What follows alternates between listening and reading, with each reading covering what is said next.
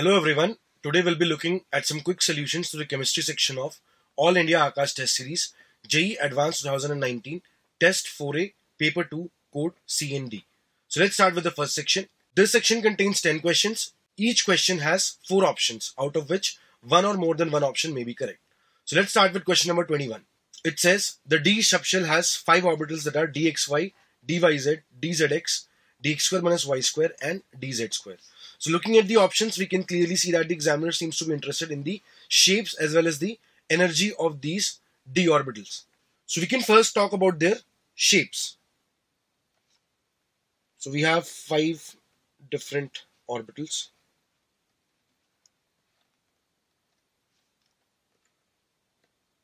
And if you try and draw them, we'll first try and draw d, xy, yz and zx. So if you talk about dxy, the dxy is going to have lobes along the angle bisector of the axis. So this is the dxy orbital. If we talk about dyz, so these three have exactly similar orientations. And dzx. So these are double in shape. So this was dyz or dzy. This is dzx. We can talk about dx square minus y square. So the dx square minus y square has lobes along the axis. So these are also double in shape. But if you talk about dz square, the dz square orbital has lobes along the z axis. And there is a ring present in the xy plane.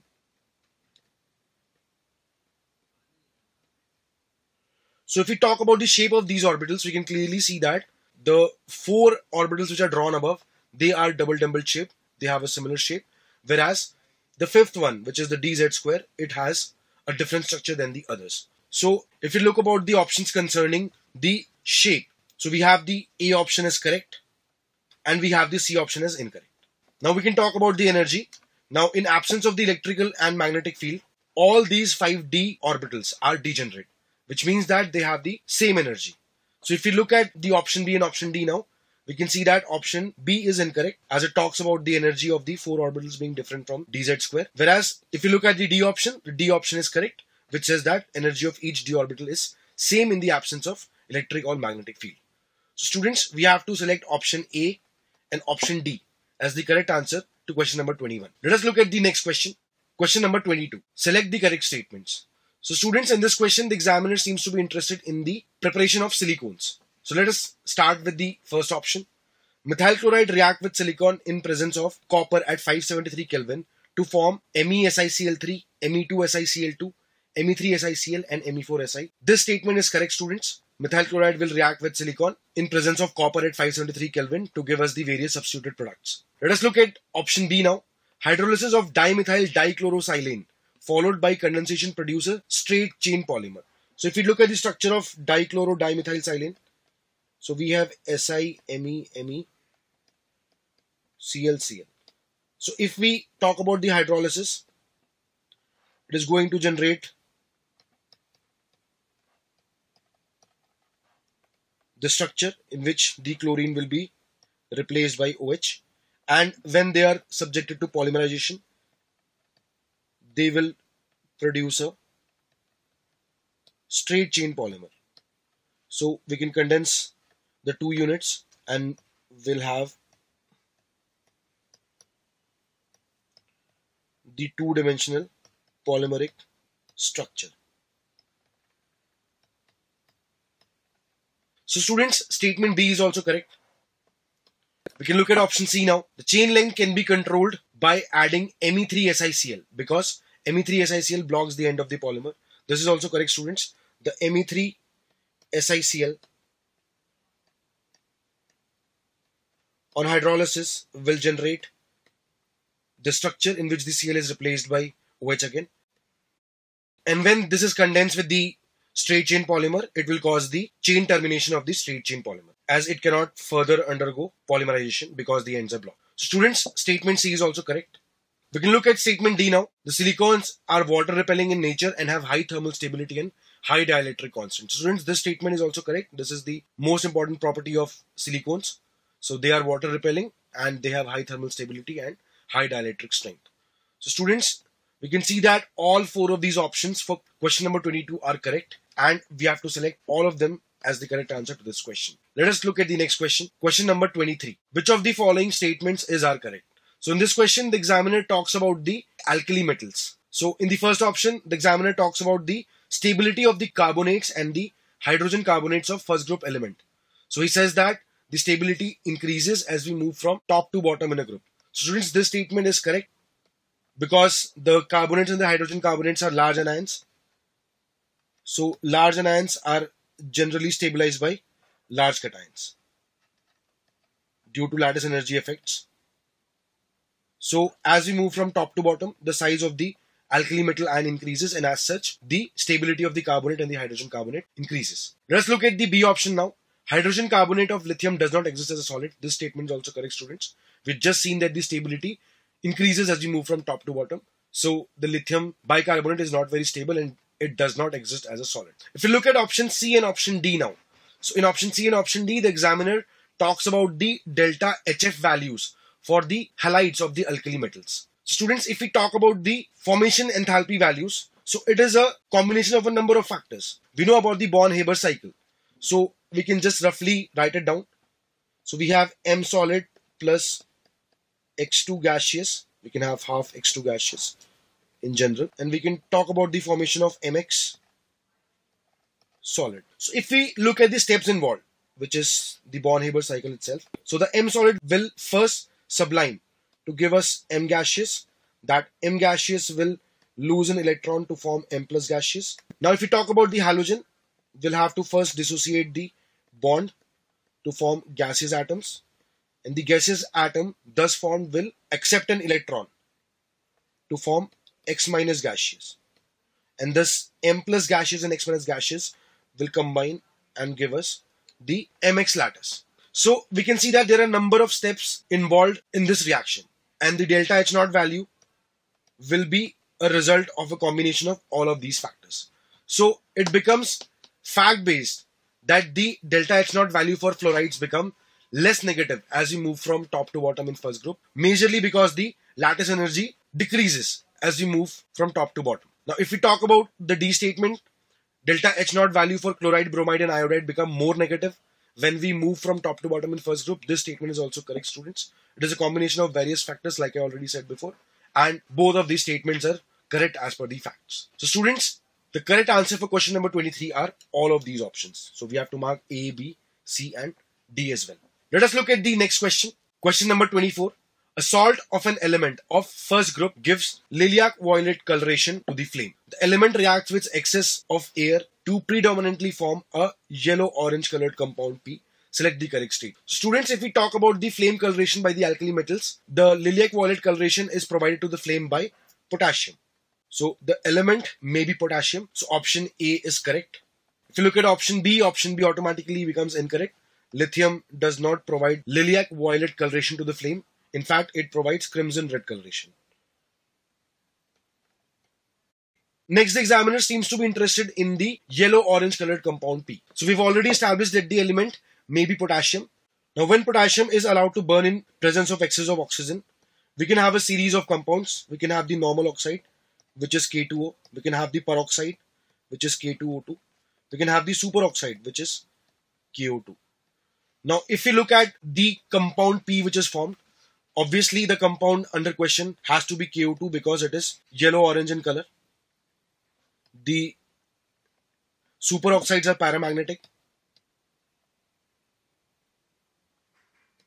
And it is, in fact, the major product formed when potassium is allowed to undergo combustion in presence of oxygen. So, the compound P is KO2.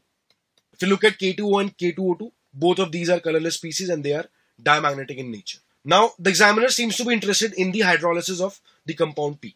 So, when the compound P, which is KO2, it is allowed to react with water, we're going to have the formation of KOH, we're going to have the formation of H2O2, and we are going to have the formation of O2 as well. So, if we talk about the oxidation state of the oxygen in the product side, we can have -2 in the KOH, we can have -1 in the H2O2 and we can have 0 in the O2. So if you look at option C now, which says that the compound P on hydrolysis formed different compounds in which oxidation number of oxygen are -1, 0 and -2, we can clearly see that this statement is correct. So the statement D will automatically be incorrect, which says that the oxidation state of oxygen is only -2.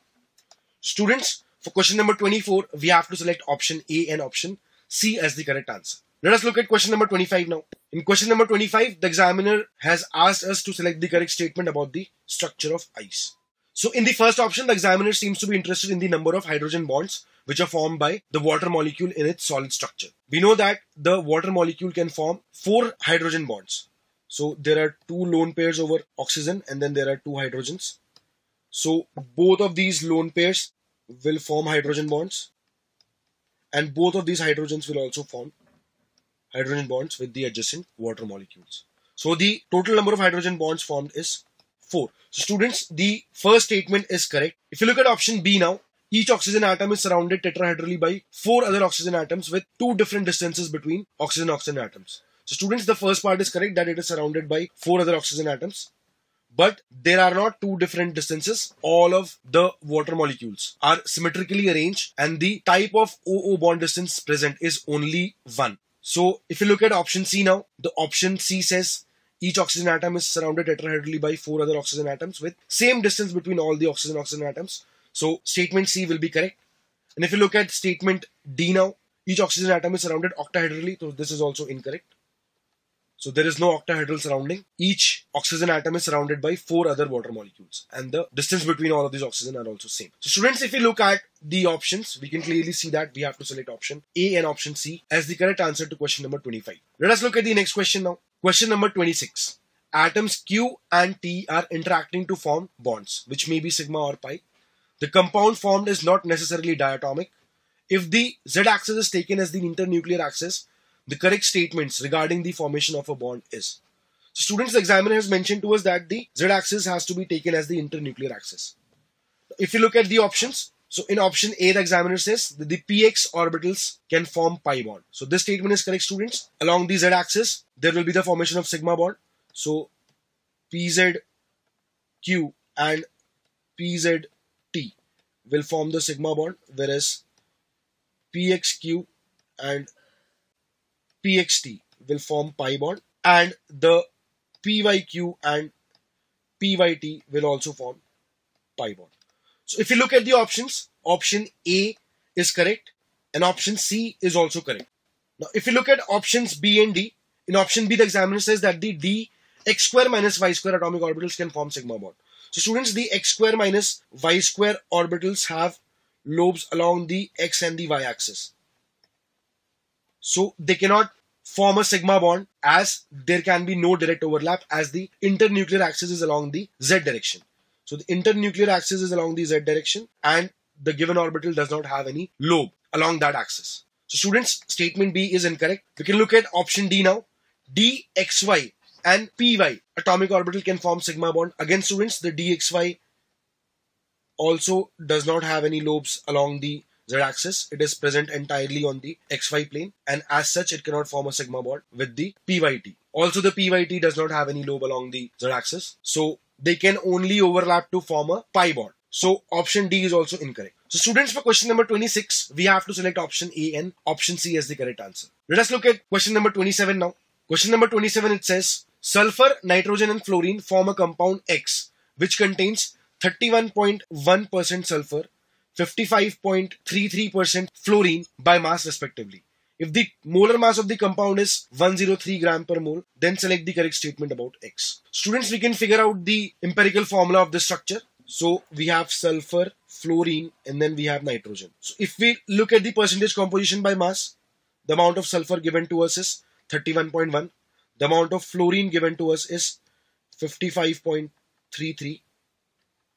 So if we talk about the percentage composition of nitrogen, we just have to add both of them and subtract that number by 100, which will give us a value of 13.57 for nitrogen. So this is the mass ratio. We can divide them by their molar mass to get the molar ratio. Let's call it as N. So we're going to have approximately 1 here. approximately 3 here, and approximately 1 again. So we have the empirical formula now, which is SnF3.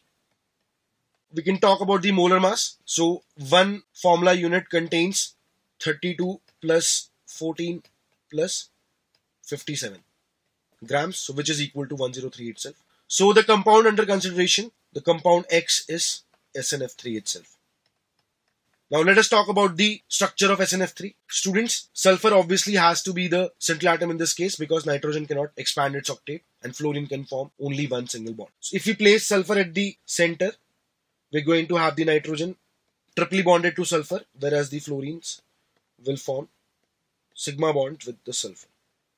So we have the structure of the compound X. So in option A, the examiner seems to be interested in the total number of lone pairs.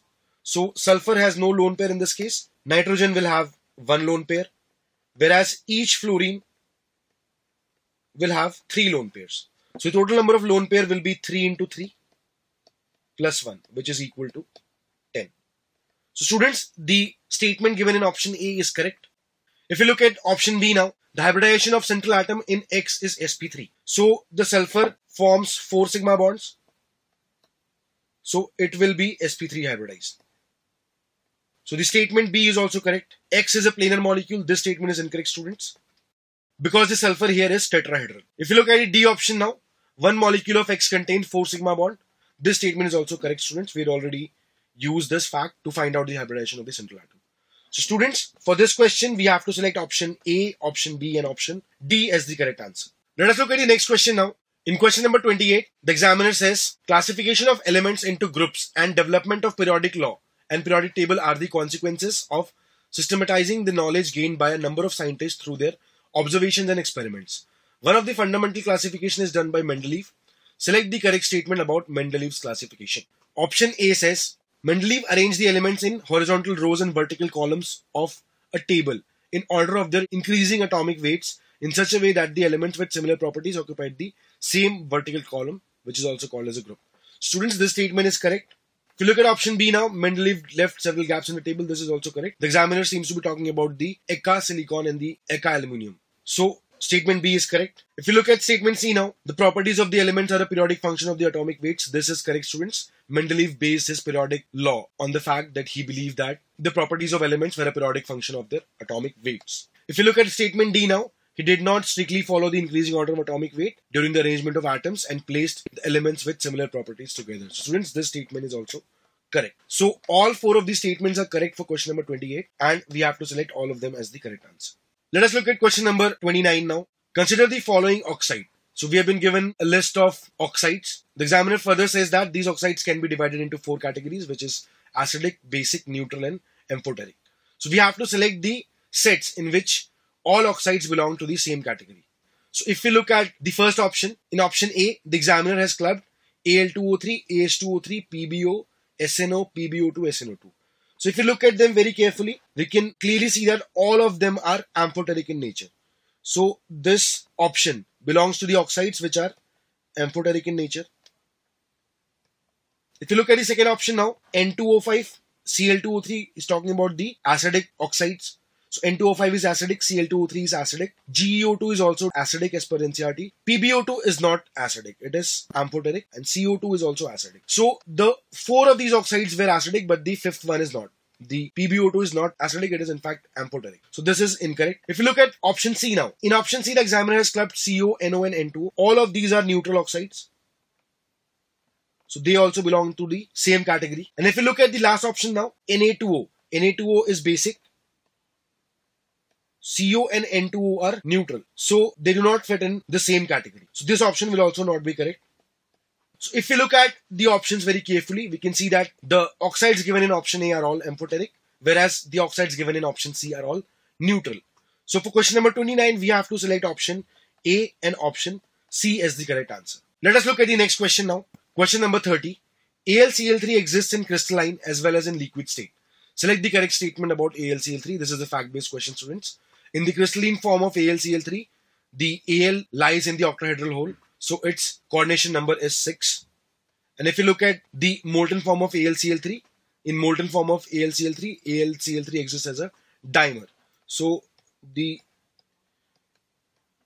Al is going to have a coordination number of 4, as can be seen from the dimeric structure. Okay. So out of option C and option D, we have to select option D as correct, whereas option B and option C will be incorrect. Students, for this question, we have to select option A and option D as the correct answer. Let us look at the next section now.